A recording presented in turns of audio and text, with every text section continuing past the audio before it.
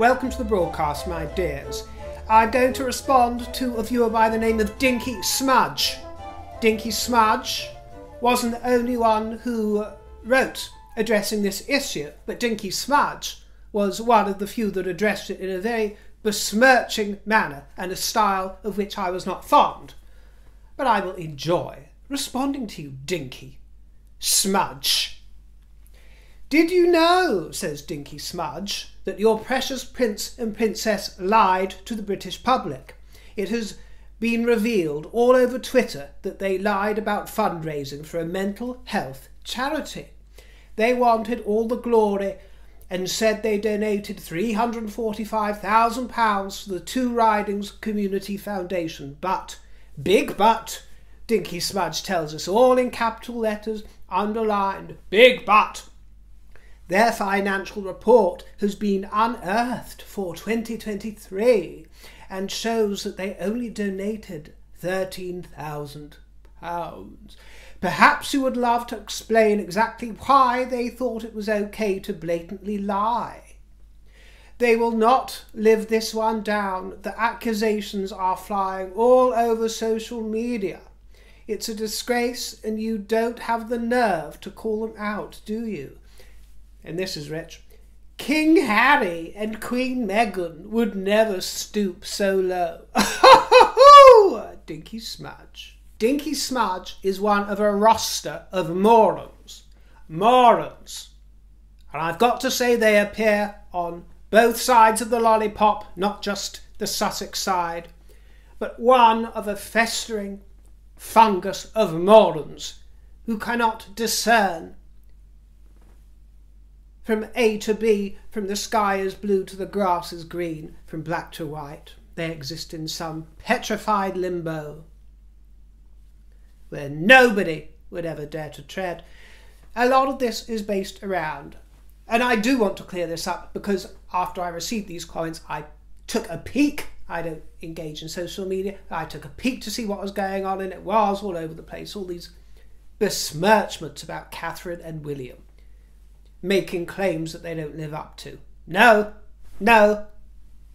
So as usual, it's left to me to clear up this muck.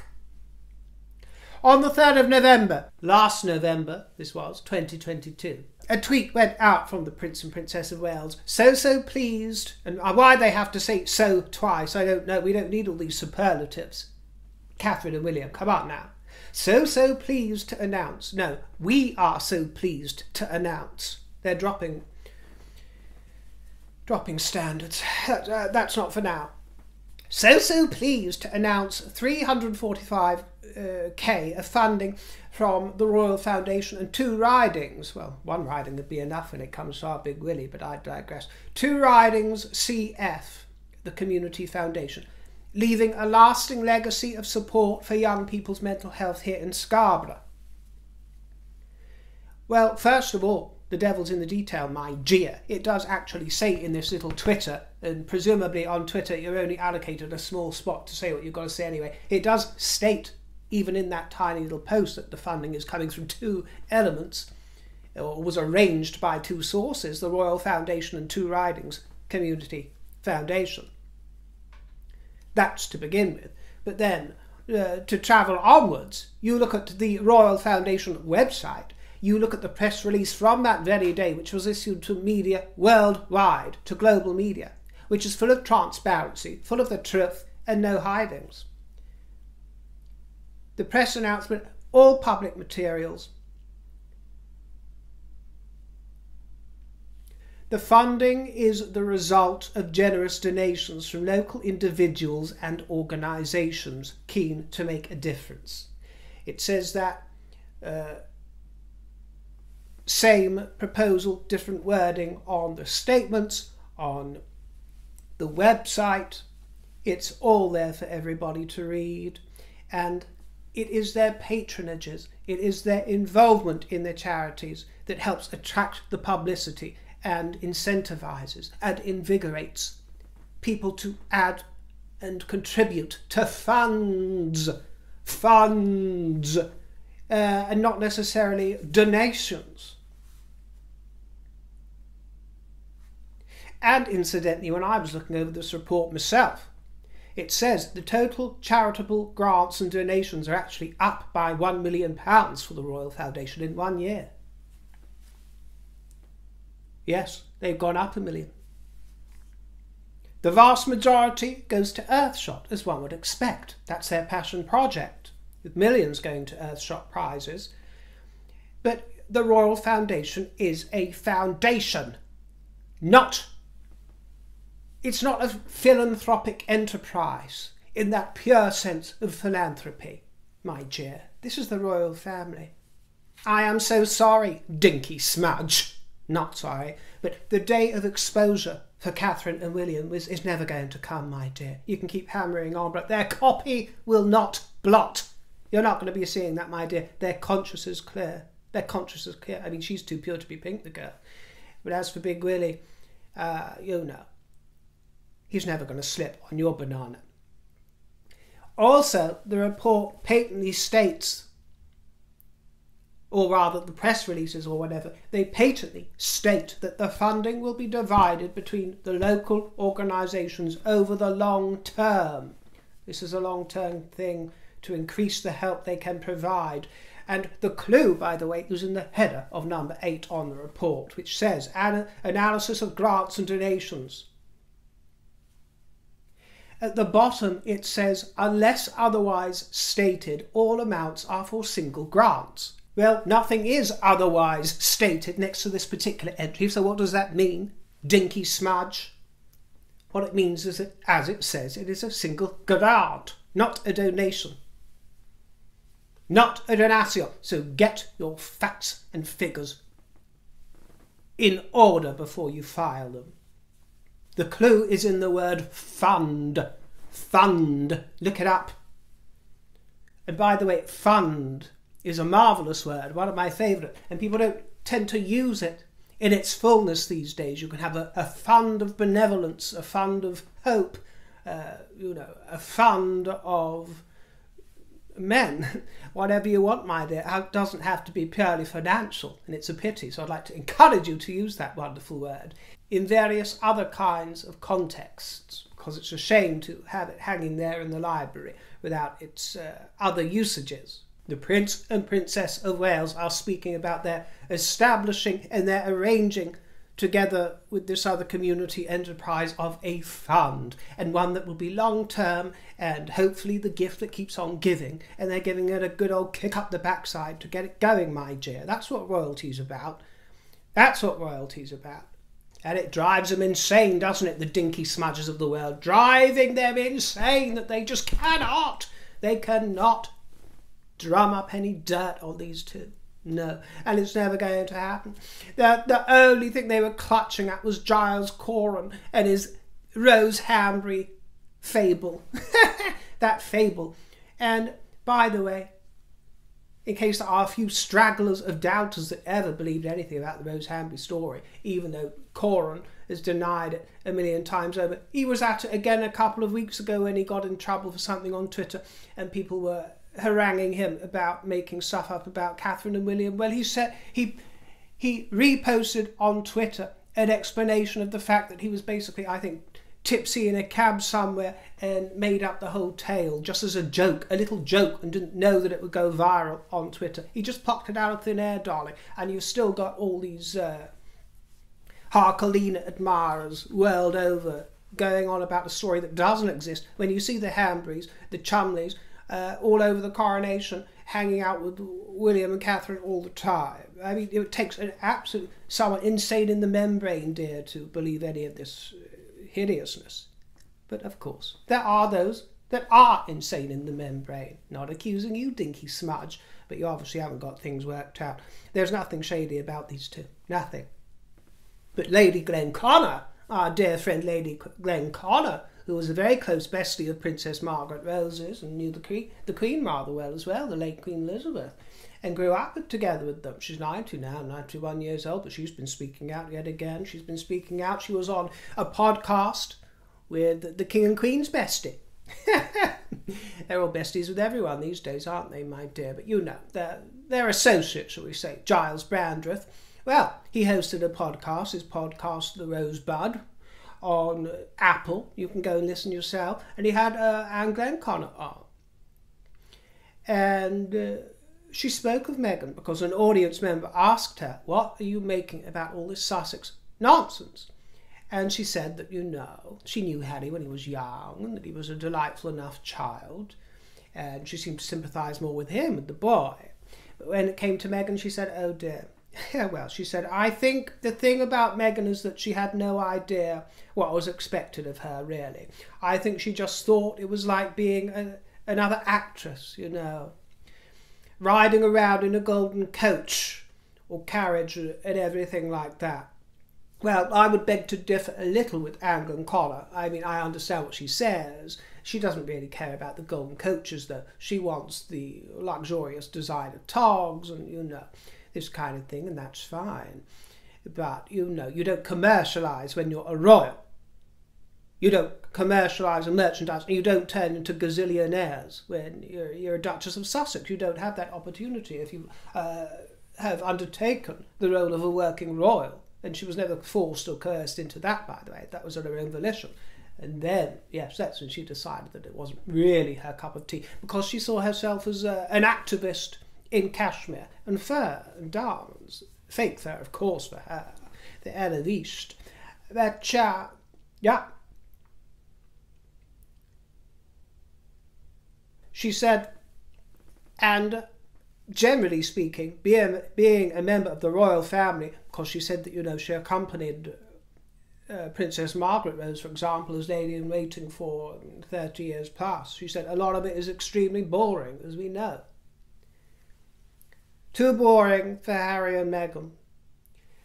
And I can understand that it might be boring. I mean, let's put it in perspective. Let's not start playing the violins for royalty. Yes, it is hella boring, a lot of it they get up to, but do they want to trade it in for a 30-year shift on the tills at Tesco's, my dear, or the night shift as a hospital porter, or, you know, any number of jobs, any job, and trot out for your lunchtime, you know, your lunchtime treat at the Pret, the local Pret-a-Manger, you know, a little sandwich meal deal, what's going on over there, and commuting home, taking 2 hours on the train at a cost of several £1,000s per year. You know, let's not get the violins out for royalty because the job's boring. But the fact is, if they thought it was boring, well, Harry knew what he was up for. He'd been in the firm all that time, and he should have skedaddled and taken the wife off to America or wherever they want to go beforehand, in advance of the wedding. But why couldn't he? Because he knew that he would be receiving a certain wedding gift,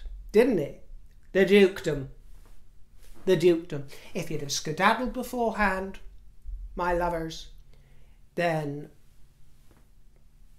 he would be plain old Prince Harry, and she would not be titled in the same manner. So they had to stick around for that. They had to stick around for that and pretend like they were going to be somewhat compliant and toe the line. But of course they weren't going to do it for Big Willie. Not when little Todger's there. Not when he's around. Oh, no, no, no. No, they bid their time, didn't they? They bided their time.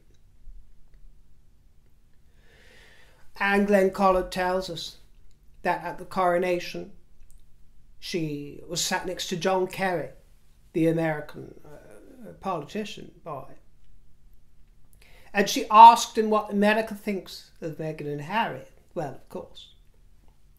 He told her, we all feel very, very sorry for Harry.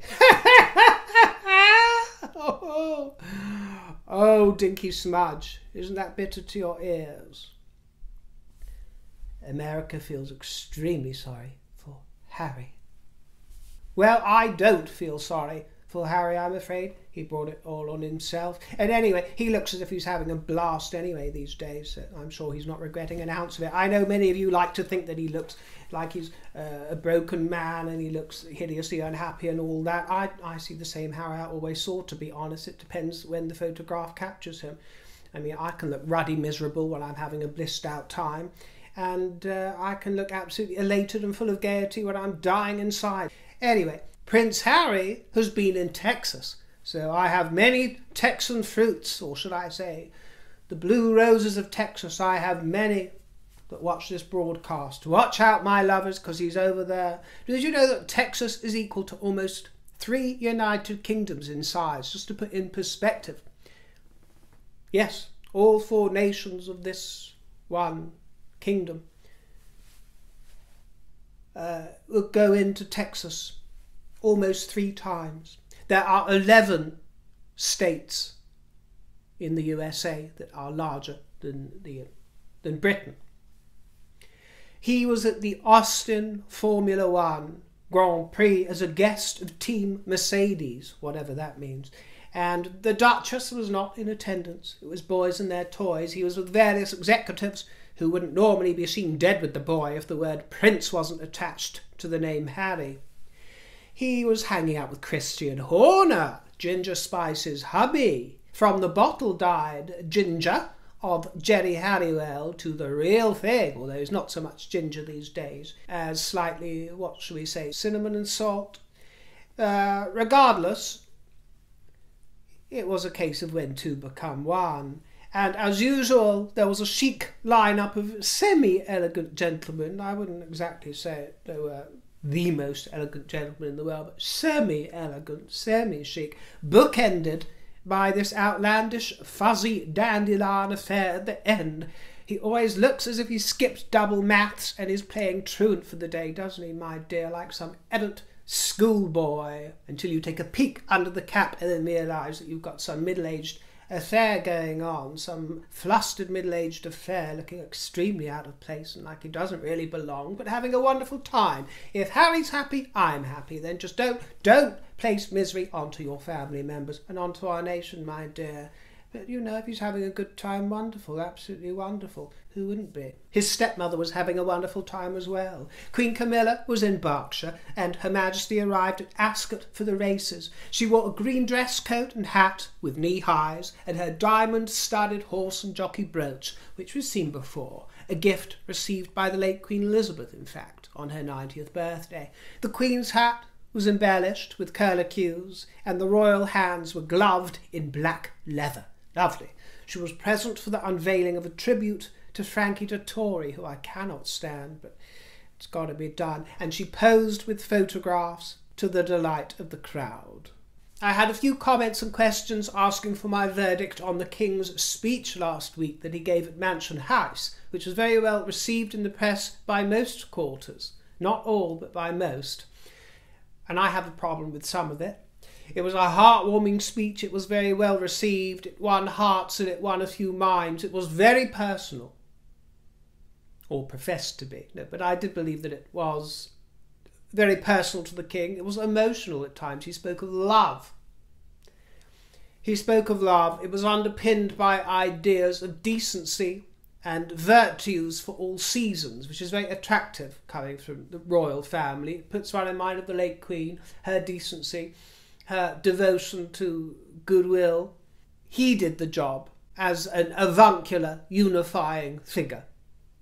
He's got that sort of grandpapa effect going on, hasn't he, that people rather warm to. And we saw it immediately that the late Queen died, when he was out there meeting crowds and shaking hands. All of a sudden he went from, Prince Charles, which most of the populace was sort of rather indifferent towards, or sometimes even a little bit spiteful to. He went from that sort of figure to a sort of avuncular or grandfatherish figure overnight, didn't he? Which I rather loved. You know, we then witnessed the birth of King Cosy Socks, my invention.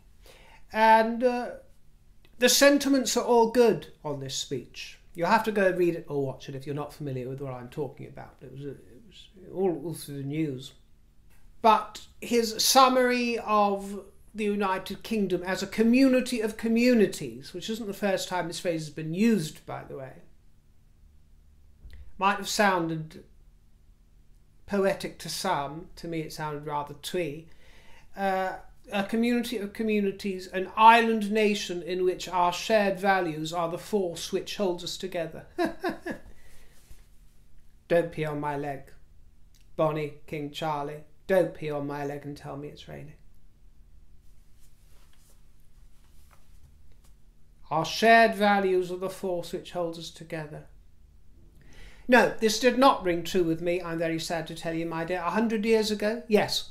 100 years ago, absolutely. 50 years? Mm-mm. Today? Nah. Nah.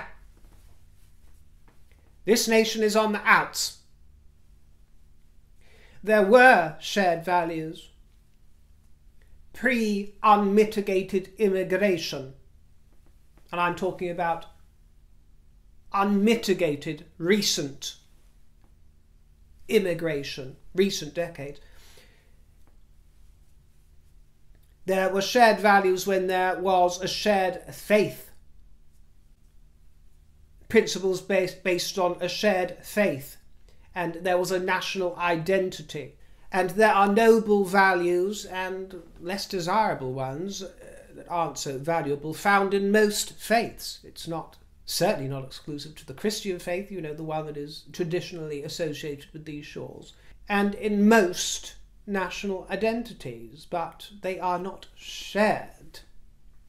They are not shared values. They might chime together on certain ones that they can all agree on, you know, peace and love for all and all this, that and the fourth. But cultures that are historically totally alien to ours in this kingdom have evolved with their own values. And I'm not here to say that those values from other cultures are any better or any worse than ours, by the way. It's not about who's done it best, who's come up with the best invention, but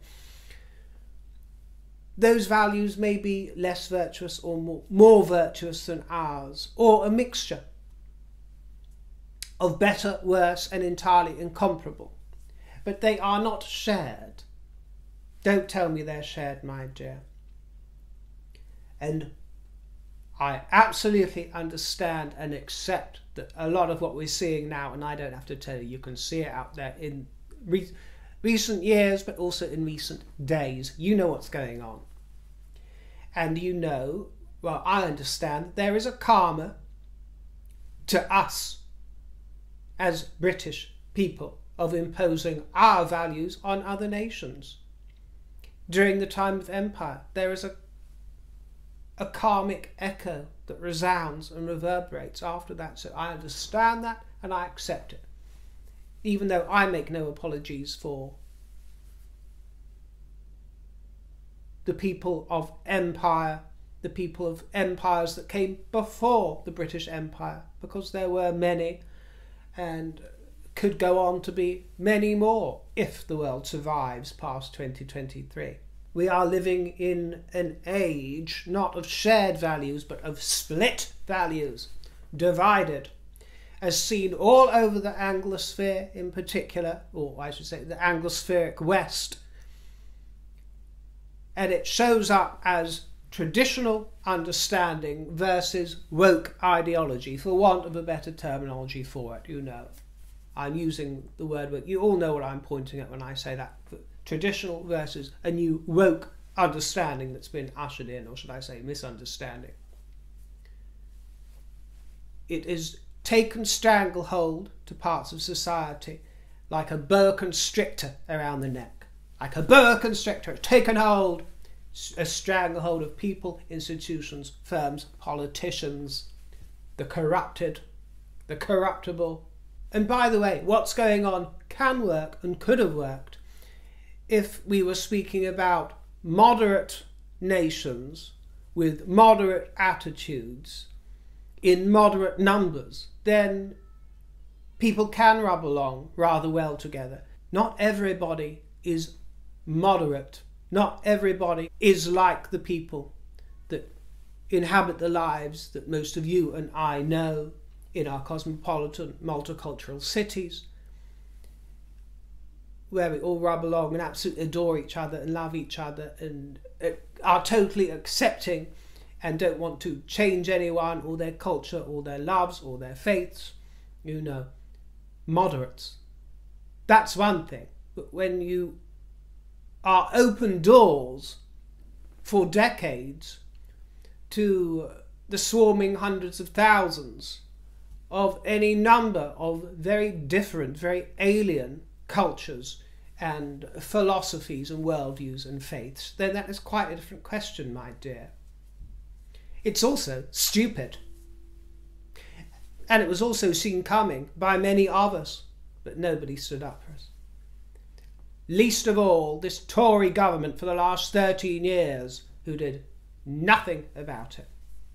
But I understand that the king, in his role, had to project optimism. He was optimistic, encouraging, and he set the tone for his first Christmas broadcast, didn't he, which is coming up in 2 months' time. That'll be something. So I understand the predicament he's in. I don't know how much of what he says he actually believes in this about the community of communities, because he's painting a picture that sort of implies it's, oh, lots of lovely little convivial, congenial little parishes around the kingdom that are different but the same and can all rub along. No, my dear, what we're seeing now is insular ghettos up and down the land, within cities, within country dwellings, within various hotels and accommodation throughout the kingdom. Tragedy. Absolute tragedy. And I'm quite sure that he must know it. Some part of him must know it. Of course he can't say that. Of course, he can't just say, can he, that it's all just shit. It's all going to shit, my dears. It's all going down the Swanee, because that's exactly where it's headed, my dear. My dear old Swanee. Well, I actually made my notes for this a few days ago when it happened, but since then, in fact, I think it was this morning, Trevor Phillips published a piece in the Times which echoed quite a few of my own thoughts. He said the pluralism of liberal democracy is wilting in the face of the resurgence of these ancient loyalties all over the world. Liberals like me spent the second half of the 20th century imagining a future in which people would be freed of their communal history and judged by the content of their character. Instead, we find ourselves contemplating a reality in which too many people are imprisoned by the content of their past. Deeply disturbed he was, Trevor Phillips, by all this community of communities talk. He thought it was rather sinister. He loves the king. He says that the king means well. And he says that, ironically, the king's verbal encouragement of division between his subjects is completely contradicted by his life's work. His charities have been some of the most effective engines of racial integration and equality in our nation. Hear, hear. And it's a pity that the monarch's advisers have led him into treacherous waters that threaten to undo the good that has taken him more than 50 years to create. Queen Camilla was wearing Bruce Oldfield, old Brucey O, the same gown that she wore to Berlin, so nothing new, I'm afraid, there, but nice to see it getting another airing. I actually rather approved of her wearing the same thing. That's quite a nice idea. It shows nothing too wasteful, too extravagant, but then again she is a queen. What I didn't really enjoy was seeing it in the same year. She could have waited a few years and then it would have been quite remarkable if she took it off the peg again a few years down the line, if she's still alive. But 2 airings in 1 year, bit of a waste there, but at least we got to see some new jewels. New jewels. The Girls of Great Britain and Ireland tiara, which was a wedding gift for the late Queen Elizabeth, and it features a festoon and fleur-de-lis designs. Originally it was studded with 14 pearls, but it was eventually replaced with 13 diamond brilliants. The pearls, in fact, went to the lover's knot, and Her Majesty treated us to a glimpse of the South African diamonds, presented in 1947 to Princess Elizabeth on her royal visit during her birthday celebrations there. She was presented these diamonds from the Prime Minister of the Union of South Africa, a diamond and platinum necklace, and it's something very special. And those who were present say that she audibly gasped in shock when she took those diamonds for her own, and she actually went on to call them my best diamonds. So they certainly got the royal seal of approval. 21 graduated brilliant diamonds with additional round and baguette diamonds between each larger brilliant. And in 1952 the piece was shortened and the excess was used to create a matching bracelet for the full parody. Well, I can't dress it up, my dear. It's all doom and gloom, isn't it? It's all doom and gloom out there, my dear old fruits. What can you say? You do have to reach into that reservoir, that well of humour, to get through it all, my dear, but it's not encouraging. London Bridge has fallen. London is falling. The kingdom is disintegrating before our eyes. I do believe that the royal family are one of the few things that are left trying to re-erect the scaffolding, but the king, as well as the other members of the royal family, have really got to watch their step, and it's an almost impossible job to do it. But if anyone is equipped and furnished to do it, it is them. I do still believe that. I wouldn't still be here singing their praises most of the time. Or criticising where criticism is needed. Because it's not helpful just to be purely sycophantic. We have to keep an eye on them and look after them in return to the way that they look after us. You know? But steel yourselves, my dear. Steel yourselves. Always remember that you have it within your power to stay royal and channel the royal spirit at all times, no matter what you're going through, whether you're gay, whether you're miserable, dejected or joyful, or whether you are sucking the fuzzy end of the lollipop, my dear. It is always within your remit and your reach to channel the royal spirit. So do it. Do it for Queen Alexandra. Do it for Queen Mary. Channel that royal spirit, my dear. Stay fruity and always on royal duty. Toodle pip.